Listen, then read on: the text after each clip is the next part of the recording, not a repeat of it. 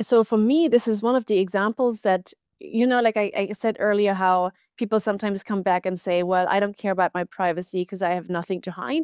And for me, that's one of these cringe-worthy examples. It gives you goosebumps that I think goes a long way in showing people you don't know what tomorrow holds. So this is back in the 1940s, I guess, when Nazi Germany was going through all of the European countries trying to track down members of the Jewish community, right? And there was this huge difference in terms of atrocities among the Jewish community as a function of whether religious affiliation was part of the census data.